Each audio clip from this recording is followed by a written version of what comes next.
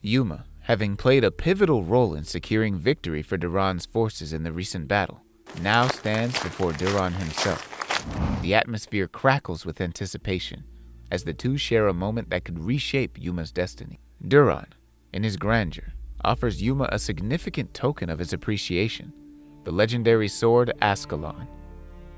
This magnificent weapon, forged from the exceptionally rare Sedokan heavy steel, carries a legacy as rich as its steel is rare.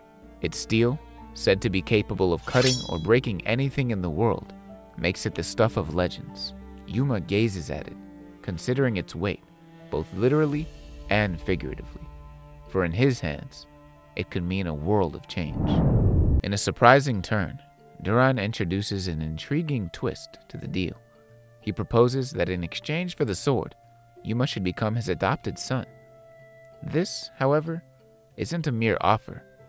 It's a gambit. Yuma can sense that this proposition isn't just about familial bonds. It's about political power and leverage. Yuma, quick-witted and perceptive, doesn't fall for this carefully laid trap. He acknowledges the value of Ascalon, but resolutely refuses the adoption. His heart lies with the Puang Merchant Union, and he's not willing to trade that newly found family for a blade, no matter how legendary. Yuma, undeterred, counters with another offer, an apprenticeship. Duran, in his usual whimsical manner, sees this as a challenge. He's a master of the long game and decides that having Yuma as an apprentice might eventually lead to the desired adoption. This exchange, however, isn't just about a sword. It's about power dynamics and the intricate dance of politics. Duran's willingness to part with Ascalon, a symbol of might and prestige, speaks volumes about his regard for Yuma. It's also a testament to Yuma's newly found significance in this complex world of nobility and power. Amidst this banter, there's a looming shadow, the second battlefield. Duran's ominous warning to Yuma about the impending peril serves as a stark reminder that their world isn't just about swords and strategies, but is fraught with real dangers and consequences. Their journey takes them to the Haseo Nation's camp, where they encounter Commander Hechizo. Hechizo, understandably cautious, questions their motives for appearing unannounced. Duran, never one to shy away from a challenge, suggests a nightly duel to prove their mettle. However, Hechizo, displaying equal caution and shrewdness, proposes a condition. If Haseo wins, they'll claim Duran's head. Duran, with his trademark confidence and a hint of audacity, accepts this condition, setting the stage for a duel that could decide not just their fates, but the balance of power in this intricate political landscape. Back at their camp, Yuma confronts Duran about his seemingly cavalier attitude. Yuma is the voice of reason, urging Duran to consider the gravity of his actions. Duran, with his characteristic wit, dismisses Yuma's concerns, convinced that he's unbeatable. But Yuma, not one to blindly follow, realizes the danger of Duran's overconfidence. He prepares himself for a possible ambush by Duran's knights. As they encircle him, Yuma makes a bold decision. He decides to take destiny into his own hands, forsaking caution and protocol. With determination burning in his eyes, he charges straight towards Duran. Randall, the enigmatic figure at Duran's side, stepped forward to intercept Yuma's attack, setting the stage for an electrifying duel. Blades clashed in a symphony of steel, the air crackling with anticipation. Randall, a formidable adversary with skills that could eclipse the sun, pushed Yuma to the very edge of his capabilities. In the end, in an unexpected twist, it was Yuma who emerged triumphant. Randall, crushed by the weight of defeat and the shame it brought, made a startling request. He asked Yuma to deliver the coup de grace, to spare him the indignity of facing Duran after such a resounding loss. Yet, Yuma's response was nothing short of astonishing. Instead of capitalizing on Randall's vulnerability, he extended words of admiration and respect for the fierce combat they had just waged. This refusal to exploit a fallen foe showcased Yuma's character in its purest form. He was more than a warrior. He was a person who revered honor and appreciated the value of a true challenge. Amidst the echoes of this intense clash, Duran decided it was time to pull the reins. He summoned a medic to tend to Yuma's wounds, revealing an unexpected concern for his apprentice. This abrupt shift in Duran's demeanor left a lingering question mark hanging in the air. As Yuma received the much-needed medical care, Duran let a few hints slip about his intentions. He pointed out that had Yuma's attack failed earlier, he would have danced upon the precipice of death. Furthermore, Duran insinuated that facing Randall wielding both his swords would have been akin to attempting the impossible. The disparity in their skills loomed like a mountain range before Yuma. Duran extended a proposition to Yuma, a path to transcend Randall's formidable prowess. He offered a choice: 3 years as an apprentice, or a shorter journey of 2 years as his adopted son to surpass Randall in combat. Yuma, staying true to his principles and allegiance to the Puang Merchant Union, chose the longer path, pledging his dedication. But Duran was a master of surprise. He suddenly launched an attack on Yuma, striking him on the already injured shoulder. Yuma's cry of anguish pierced the air, but Duran, always the unorthodox mentor, turned this into a crucial lesson. He emphasized the necessity of readiness, control over one's body, and the power of mastering the subconscious mind. Yuma, baffled by Duran's relentless training techniques, couldn't help but contemplate a countermove. Maybe it was time to give Duran a taste of his own medicine. Driven by determination, Yuma hatched a daring plan to sneak into Duran's tent one fateful night and attempt an assassination while the nobleman slumbered. Yet, in an unpredictable twist, Duran outwitted Yuma, orchestrating a beating that delivered a brutal lesson in humility. Duran's guards arrived swiftly, escorting a battered and defeated Yuma away, leaving him nursing not only physical wounds, but also a bruised ego. 2 hours later, the cycle began anew as Yuma found himself back on the training grounds, ready to endure more grueling lessons. Duran, with a resolute demeanor, declared that Yuma's training would now involve a 6-day period of fasting. Yuma's shock and outcry were met with Duran's unwavering conviction that 6 days without food wouldn't kill a man, but would instead forge his mental fortitude. As if hunger weren't enough, Duran piled on another layer to Yuma's training. He instructed Yuma to count the blades of grass in the field, using his aura to envelop each blade while keeping his eyes closed. It was a task that seemed insurmountable, an exercise in patience and control that pushed the boundaries of Yuma's abilities. Initially overwhelmed by the sheer audacity of this request, Yuma soon discovered that Duran's mastery extended beyond the ordinary. What seemed impossible became attainable as Duran unveiled the extraordinary extent of his aura manipulation abilities. Yuma began to grasp the immense chasm that separated them in strength and skill. He reluctantly acknowledged Duran's unparalleled power. As days transformed into nights, Yuma's training escalated.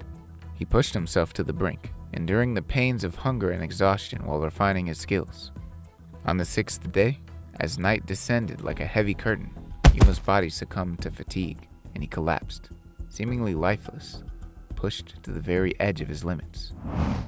Yet, as the tendrils of slumber loosened their grip, Yuma was startled to find himself beneath an endless expanse of cerulean sky. Duran, it seemed, had wielded an unconventional elixir infused with the enigmatic essence of ogre blood to drag Yuma back from the brink. The young warrior's revived existence stirred a perplexing mixture of gratitude and disbelief. Duran, his laughter tinged with the pride of an unconventional mentor, confessed to harboring doubts about the potion's efficacy, making Yuma's revival all the more remarkable. Duran acknowledged Yuma's incredible feat, surviving 6 grueling days of torment, with a sense of satisfaction. Their focus, however, shifted toward the next phase of training: battle. With unwavering determination burning in his eyes, Duran beckoned Yuma to join him, ready to impart the next profound lesson on this extraordinary odyssey. Their journey led them to the commander, and Duran inquired whether a formidable adversary had been chosen to face Yuma. The commander, well aware of the staggering stakes, affirmed that his very life hung in the balance of Yuma's prowess, a reminder that the impending battle was no mere contest of skill, but a duel with life-altering consequences. A sentinel from the opposing commander's camp intervened, solemnly emphasizing the sanctity of this impending battle of the knights. The terms were set. The loser would yield and withdraw. If Sir Haseo's side faltered, they would escort Duran and his troops to the Haseo nation. Conversely, if Sir Kyle's forces found themselves on the losing end, They would submit to any action dictated by the Haseo nation. Yuma, to his astonishment, discovered that his adversary was none other than Tensu, the pulverizer of the snowfield, a living legend in his own right. Tensu's reputation was a formidable shadow that loomed large, especially regarding his previous clash with Chunan Romaindi, a confrontation that had left Chunan grievously wounded. The ensuing battle was a spectacle, a clash of titans with the Empire's destiny hanging precipitously in the balance. Yuma's unwavering resolve, coupled with his exceptional combat prowess, converged in a breathtaking crescendo. The final strike, swift and unerring, rendered Tensu incapacitated. The commander's disbelief mirrored the seismic shockwaves that rippled through the audience, heralding Yuma's triumph. The war concluded bloodlessly, with the Empire's troops abstaining from shedding a single drop of blood. The news of this unprecedented resolution unfurled across the Empire like wildfire, igniting a jubilant wave of celebration for the triumphant return of its troops. At the palace banquet, set amidst the sumptuous display of opulent delicacies and jubilation, Yuma found himself atop the palace, his fingers tracing the familiar contours of the railing. The irony of his presence in this hallowed place, once a cornerstone of his life, left him in a contemplative reverie. Yet, as he pondered, the tranquility of the palace was sundered by an unexpected interruption. Hela rose, a figure of striking allure and determination. Her sudden appearance rattled Yuma's equilibrium, and her probing questions regarding the ogre's blood and his intentions cut through the festive atmosphere like a knife. Hela rose, fervent in her demands for transparency, issued a stern warning, vowing to staunchly oppose Yuma if she perceived any hint of manipulation or exploitation of the ogre's blood. With the curtain closing on Chapter 11, the stage was set for a confluence of intrigue and confrontation. Yuma's enigmatic connection with Hela Rose and the tantalizing mysteries surrounding the ogre's blood cast lingering shadows of uncertainty over his path. The narrative throbbed with unresolved questions, setting a scene for a revelation of monumental proportions that would shape the trajectory of Yuma's destiny. The air seemed charged with an unspoken tension as Yuma and Hela Rose stood in the palace's regal courtyard. Their exchange was a dance of intrigue, where words held the power to shape destinies. Hela Rose's eyes, pools of determination and suspicion, locked onto Yuma's with relentless intensity. "You drank ogre blood," she asserted, her voice with a velvet steel blend, both compelling and commanding.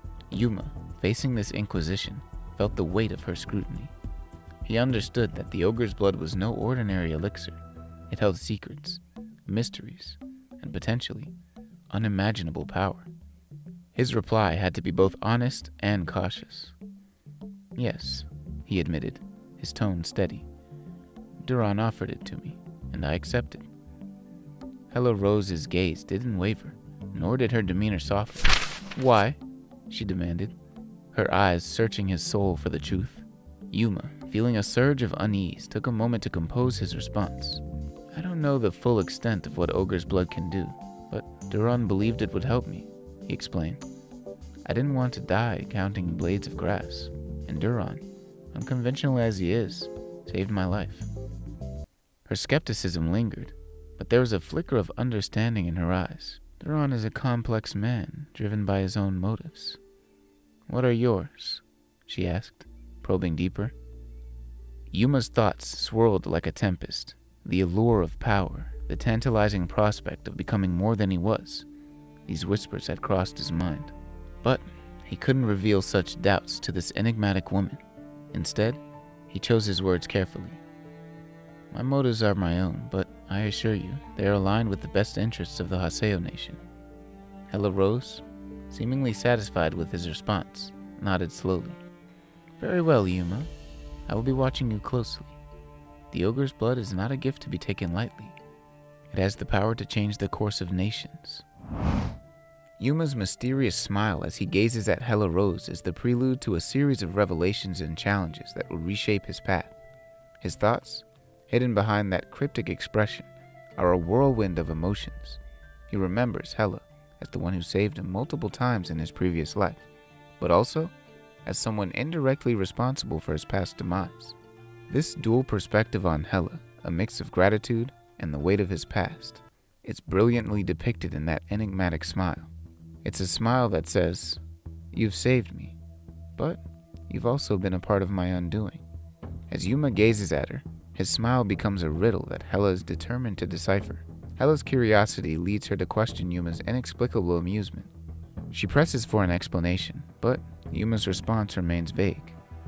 "It's nothing," he says, the weight of his unspoken thoughts echoing in silence. This simple exchange holds layers of complexity and hidden histories. Yuma's calm demeanor as he reveals his reason for consuming the ogre's blood conceals a poignant memory. His parents, victims of a brutal magic bombardment, had perished, and the one who had shielded him from that storm was none other than Sir Kael Fabian. It's a story that tugs at the heartstrings, and the narrative masterfully conveys the depth of Yuma's gratitude and the trauma of his past. But the plot takes a riveting turn as a mysterious woman named Zishka Rose challenges this well-established narrative. Her voice drips with intrigue as she approaches, casting doubt on Yuma's story. Hela, now even more intrigued, joins forces with her sister in supporting her claims. Yuma, caught in the crossfire of these revelations, finds himself muttering, "I am screwed." The sisters, with their conflicting accounts, create a web of doubt and confusion around Yuma's past. It's a moment of tension, where loyalties are questioned, and the allure of an enigmatic past casts its spell. Yet, Yuma is no mere pawn in this familial feud. His past, intertwined with multiple rescues and shifting alliances, is a truth he bears with stoicism. Yuma's confession, though earnest, is met with skepticism from the first princess. However, when he offers a potential bridge, sharing a drink with Adeline, it's a simple gesture that could potentially bridge the gap of disbelief. Zishka seizes this opportunity, suggesting that she'd like to join in on the drink. But, in her characteristic style, she turns it into a challenge, a drinking contest like no other. This is no ordinary drinking game. It's a battle of endurance. Her conditions are clear. Yuma must finish an entire barrel of liquor before she sips the remnants of her glass of wine. The crowd watches in awe as the game begins, with her sister voicing concerns about the extreme nature of the challenge. The audience is riveted as Yuma's astounding capacity for alcohol defies all expectations. He effortlessly downs the massive barrel of wine in mere seconds, leaving even Zishka taken aback. But the challenge starts losing its allure as Yuma's determination and formidable capacity become all too evident. Zishka, however, is not one to back down easily. She raises the stakes, urging anyone in the crowd to step forward and challenge Yuma. Hela's honor is wagered on him, while Zishka boldly bets on any potential challenger. The victor, they declare, will get to impose a request on the loser. Hela and Zishka's interactions add a layer of complexity to the chapter. Zishka's provocative thoughts, Hela's unwavering determination, and the brewing tension between them create a dynamic backdrop to Yuma's incredible drinking feat. As the drinking game unfolds, the spotlight on Yuma intensifies. His capacity to withstand the liquor becomes a symbol of his resilience and determination. The crowd, initially mere spectators, become increasingly invested in the outcome. The tension in the air is palpable, and the stakes continue to rise. Zishka, in her pursuit of a worthy challenge, raises the bar once more. She invites anyone willing to challenge Yuma, turning a simple drinking game into a grand spectacle. Zishka, in her audacity, provokes her sister further, wagering her honor on Yuma's prowess. It's a move that not only escalates the challenge, but also hints at the complexities of their sibling rivalry. The chapter's climax arrives as the challenger finally steps forward from the shadows. With Duran overseeing the battle ceremony, the challenger is none other than Chunin Romandi, renowned for his family spearsmanship, but infamous for his defeat against Tensu. Yuma can't help but question Chunin's understanding of the situation, considering he was the one who decisively defeated Tensu with a single blow. Doubts linger in the air, and tension escalates as the crowd waits with bated breath. Chunin, courteous and composed, kisses the first princess's hand, signaling the start of the battle. Zishka's taunts add an element of intrigue, suggesting that Hela might be the first princess to have a commoner kiss her hand. But Hela, in a moment that defies convention and royal decorum, bends down and plants a kiss on top of Yuma's head. The audacious kiss bestowed upon Yuma by Princess Hela is a seismic event, shaking the very foundations of the Empire's hierarchical norms. In that fleeting moment, the balance of power shifts, and the palace becomes a theater for the redefinition of rules and expectations. Zishka, caught between familial royalty and the disbelief of her sister's actions, watches in dumbfounded awe. Her sister's act of defiance symbolizes an irreversible change in the Empire's dynamics. It marks the moment when Yuma evolves from a mere commoner to an influential player in the political chessboard. Hela's parting words to Yuma carry a complex blend of challenge and concern. They signify a delicate web of expectations and respect that surrounds him. Yuma's measured response veils a trace of unease stemming from the mammoth barrel of wine he downed earlier. He now wears a crown of responsibility that seems as heavy as the Empire itself. Inside the palace's heart, Yuma and Chunin, the celebrated spearsmen, stand at the precipice of a duel. Tension hangs in the air like a charged storm, and Chunin, sharing tales of past battles and his recent encounter with 500 foes before facing Tensu, seeks to establish his invincibility. This battle promises to be a crucible of challenges that will test Yuma's mettle. Yuma has an astute observation about Chunin's motivations.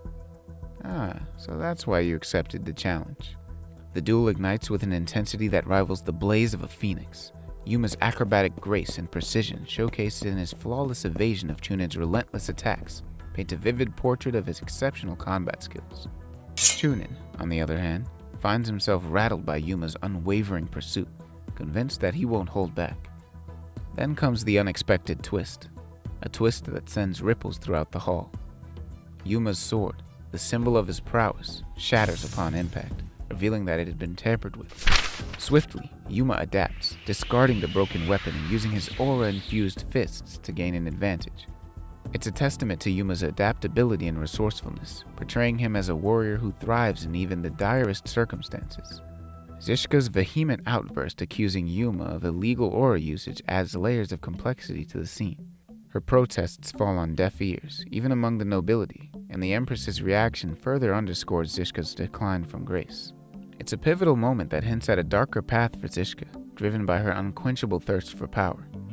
The Empress's shocking slap across Zishka's face, an event that sends shockwaves throughout the palace, signifies the Empire's weakening authority. Her frustration with her daughter's actions and her favoritism towards Duran are laid bare for all to see. This monumental incident leaves an indelible mark on the nobility, solidifying Yuma's unforeseen influence. Yuma, compelled by his unwavering honesty, admits to using aura, but shrewdly points out the tampering of his sword. This revelation casts Yuma in the light of an honorable figure amidst the intricate power struggles of the palace. His integrity shines through, illuminating the gathering darkness. The chapter takes a deep dive into the Empire's intricate power dynamics, peeling back the layers of secrecy and hidden agendas. A clandestine meeting between a knight and Grand Duke Winselting hints at a covert scheme in motion. The Grand Duke's cryptic inquiries about Zishka and his enigmatic laughter foreshadow an impending storm of political intrigue. It's a tantalizing glimpse into the shadowy recesses of power, leaving readers hungry for revelations yet to come. Under the cloak of night, Yuma's contemplations reveal his growing awareness of the intricate machinations around him. Despite earning Duran's favor and gaining the respect of the nobles, a lingering sense of unease gnaws at him, a scene that leaves readers yearning for the next revelation of the Prodigious Swordmaster. Hey guys, glad you made it to the end of the video. If you liked it, you already know to comment Swordmaster below, and don't forget to like and subscribe. I'll see you next time. Thanks for watching.